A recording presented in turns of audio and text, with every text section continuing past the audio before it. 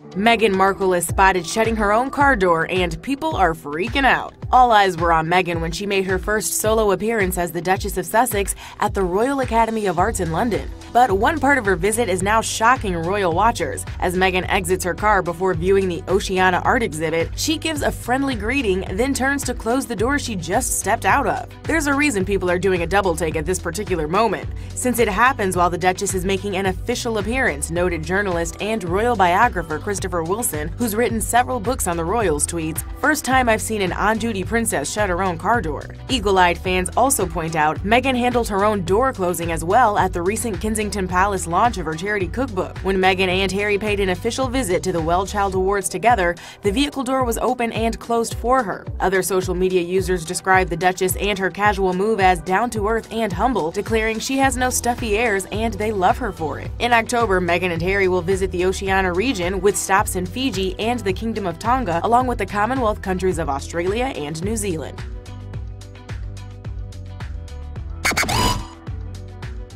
Thirsty for more celeb news? Make sure you subscribe to the E! News YouTube channel so you can stay informed on all the breaking updates. Come on, you know you want to be the first to know about all the latest hookups, breakups, arrests, and so much more.